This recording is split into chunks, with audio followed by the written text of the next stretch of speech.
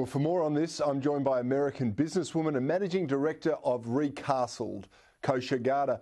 Kosha, thank you for joining me tonight. 10 Republicans broke ranks and voted to impeach Donald Trump over the Capitol riots.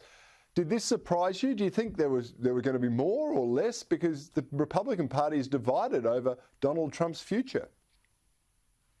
Hi, Cory. Good to be with you. Thanks for having me again. So I would say it's not surprising. I mean, it's hard to know the exact number of how this would go, and even in the future if the Senate decides to bring it.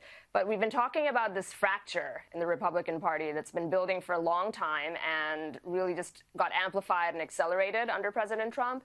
And in this moment, especially after the very atrocious events of last week, it's really provided cover for people in the Republican Party to pick a side, because the fracture is only widening. And I think those 10 establishment Republicans who did that are very clearly picking their side. And, that's basically what it's about. It's a political calculation rather than a legal standard, because the standard for incitement is at a very high bar. This is strictly old-fashioned brass-knuckle politics, and I think that's kind of what went into their calculus. Yeah, I think you're right there. It is old-fashioned brass-knuckle politics, but it's going to go to the Senate now. And my understanding is that there can't be a resolution really in the Senate, given the timetable, which needs a 2/3 majority, until after Trump is no longer president. Does that mean you can impeach a private citizen? Because that's effectively what it would be. The verdict would be delivered on someone that is no longer president of the United States. Right. They don't come back into session until the 19th. And as Annalise reported, Mitch McConnell has said he is not bringing them back before then for a special session. So I'm not a lawyer, constitutional lawyer. There's been some debate, though, about this in legal circles. And the consensus seems to be from constitutional lawyers that the constitutional mechanism of impeachment does not and cannot apply to a private citizen, which is what Trump is going to be in 7 days. So it looks like that's not something that's gonna be viable constitutionally. And then also politically, this is not a popular thing among the base, even though those 10 Congress people made this choice to sit on that side of the divide. And I think once he's out of office and is a private citizen, it's going to be even more toxic within the base, and they're going to make those calculations. And I would be very surprised if they decided to waste time and taxpayer money pursuing that once he's out of office in 7 days. Yeah, there's a lot of people out there that are now talking this is a political stitch-up, and the agenda really is to hound Trump from office first, but secondly, to ensure that he's prevented from running for the presidency again, or members of his family should be too embarrassed to run for public office. Is there still a potential, do you think, for a Trump 2024 ticket, or will the country have moved on, do you think, by then?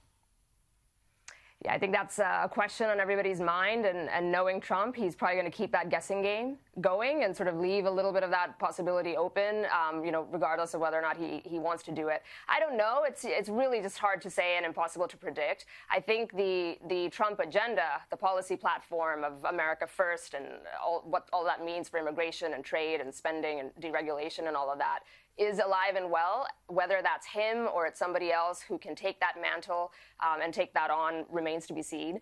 The other thing, too, I think, among Trump's base, which is very large, 75, 80 million people that voted for him, there are those who love him unconditionally, and you can see they're sticking by him even through all the events of the past week. But there's another part of the base that I think doesn't get reported on as much or covered as much, that actually don't really like him, and they've never liked his style or his rhetoric or his personality, and they essentially kind of hold their noses and voted for him because they like his policy platform and the direction it was taking the country in. And I think those folks, if there's somebody else with a little bit more of a different personality or style that resonates with them, but is willing to kind of take the heat when it comes to these positions that are popular with the base but not popular with the establishment, and is able to withstand that, could be somebody who sort of takes the baton on from him. But, it's really anybody's guess. Yeah, I think the media certainly and the left of politics are going to miss Donald Trump as a public figure, because he's provided so much content for them and so much discussion point. But ultimately, we're going to have to start talking about Joe Biden and Kamala Harris and their agenda for America. It's radically different, I think, than what Donald Trump has done. Has Biden indicated what he wants to do in his first 100 days in office? So there are a few things, I think, just harnessing the events of the last week. They're talking about really stepping up law enforcement internally and declaring certain things as domestic terrorism and really ramping that up. I think that's a very hot button issue because the platform of law and order and improving that and supporting cops is a very popular issue around the country, especially in suburbs and things like that. The issue has been that it's deemed as sort of selective outrage, or it's being applied selectively to certain types of unrest and not others. So I think that's going to be a hot button issue, but they've signaled that they're looking to go there. I think, some of the signature issues of President Trump, such as the wall, I think 400 miles of it were built. He did not, and he was not able to successfully complete all 2,000 miles of it. So that's something that is in motion that I think Biden has indicated he'll reverse or at least leave it be and not allow that to proceed. I think, the stock standard things of health care, taxes, repealing the tax cuts that were passed before, resetting some of the deregulation that was rolled back, kind of putting that back into motion. All those things are things that he's talked about. Yeah, it's going to be a very challenging time, and particularly with the economy still recovering from the COVID-19 crisis over there. Joe Biden, I think, has indicated he might have a $2 trillion stimulus plan in the works. That would certainly go a long way if it's targeted in the right area. But he seems to be defining where he wants to target some of it based on race or minority groups rather than to all Americans perhaps in need. Yes, I think the 2,000 enhanced stimulus checks had gotten much debate before the Georgia runoffs. It looks like that some version of that will likely pass, ironically, with Chuck Schumer now in Senate Majority Leader position.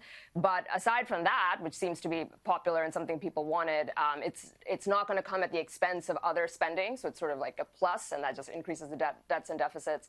And then the other thing, I think, around the pandemic, which is another issue front and center, is he is proposing and advocating more of a lockdown-centric or sort of that type of approach. We'll see, and ultimately it's up to the governors and the federated system of the U.S. anyway. But that's going to be another difference where I think this is a keystone issue that people in general, certainly in the U.S. and probably globally, are increasingly opposed to lockdowns and see it as a very blunt instrument approach to where we are with coronavirus, and it is not a popular issue. So that's going to be another one, I think, that will be interesting to see how the chips fall. But for all of these issues, the country is just increasingly divided, and I think each side is going to be digging their heels into very different, high contrast policy prescriptions.